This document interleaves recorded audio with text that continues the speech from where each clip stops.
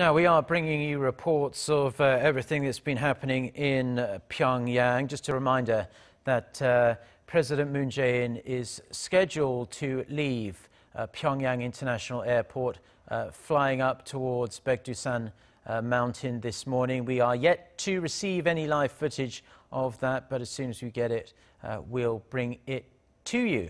Now, the defense chiefs of the two Koreas also signed a comprehensive military agreement on Wednesday. This is aimed at reducing tensions and building trust that has been lacking for a great many years, especially under the previous two conservative governments here in South Korea. And this means scaling back military drills, removing some guard posts on the border, and lots more. Our Park Ji-won with the details.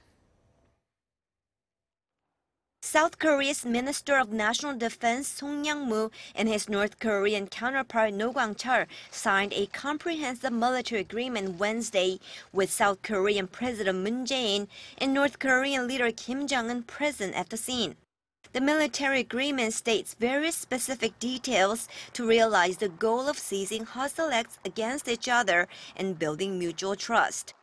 First, both sides agreed to cease military exercises along the Military Demarcation Line from November 1st this year. Specifically, all live-fire artillery drills and field training exercises at the regiment level and above will be ceased within 5 kilometers of the MDL. Both sides also agreed to designate no-fly zones for all aircraft above the MDL area from November 1st. Also aiming to prevent any accidental military clashes on land, air, or sea, the two Koreas agreed on specific step-by-step procedures and aimed to solve all military issues through peaceful consultations and maintaining permanent communication channels.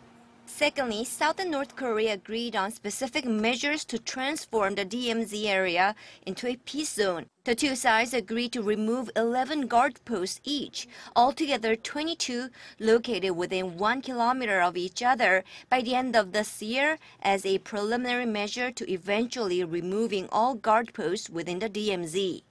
They also agreed to demilitarize the joint security area, and the South, the North, and the United Nations Command will remove all mines in the JSA in Panmunjom within 20 days starting October 1st.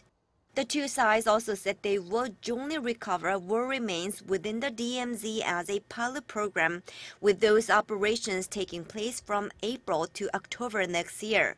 Thirdly, South and North Korea agreed to turn the area around the Northern Lemon Line in the West Sea, a de facto maritime border, into a peace zone to avoid accidental clashes. The two sides will also establish a joint fishing zone in the area as a pilot program. Lastly, the two Koreas agreed to continue consultations on various military issues for mutual military confidence building. Wednesday's comprehensive agreement came after a series of military talks between generals and colonels of the two Koreas over the past months to realize the historic Panmunjom Declaration, where the two Koreas agreed to cease all hostile acts against each other and reduce military tensions. Park Ji-won, Arirang.